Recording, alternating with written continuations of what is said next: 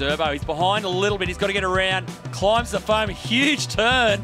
Drives off the bottom again. Whips it around.